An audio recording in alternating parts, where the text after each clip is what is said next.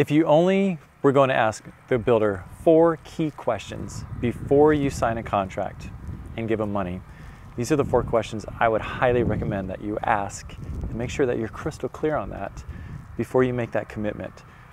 If this is our first time hanging out, my name is Josh Rogers. I'm a real estate agent with eXp here in North St. Johns County.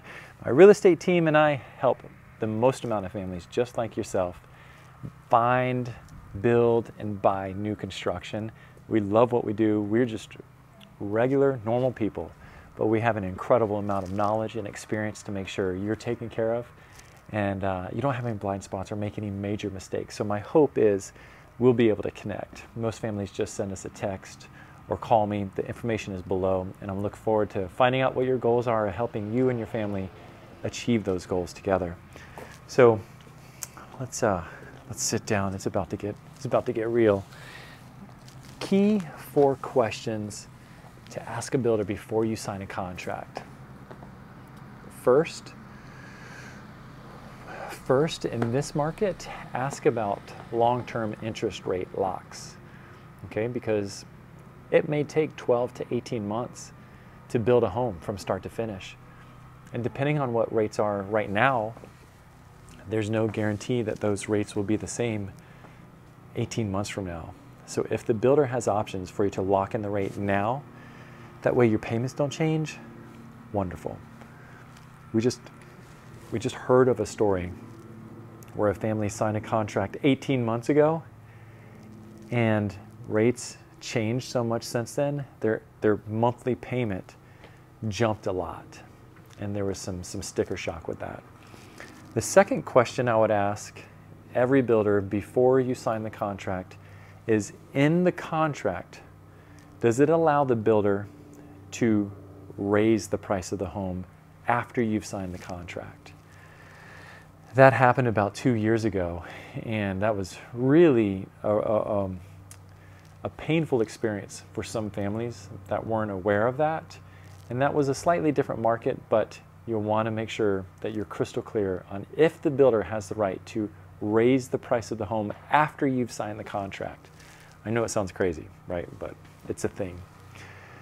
The third question I would ask the builder before you sign the paperwork is, if you back up to nature preserve or conservation or green space, whatever they want to label it, make sure you get clear on who owns that land.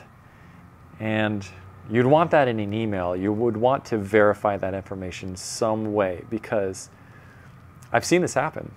You know, when you buy a lot and it backs up to trees right now, it's just dirt. It's beautiful and you're like, oh, it's going to be so quiet and private.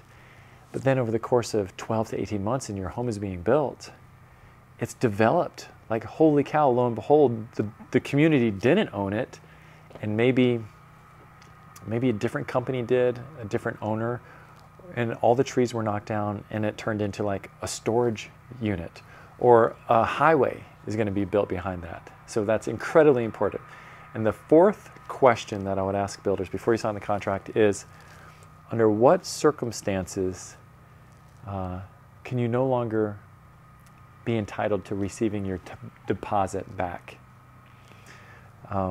Because, I mean, some of these builders are requiring 10, 20% down payment as a deposit that they're going to hold over the course of 18 months. And, you know, if something goes sideways, that's a lot of money.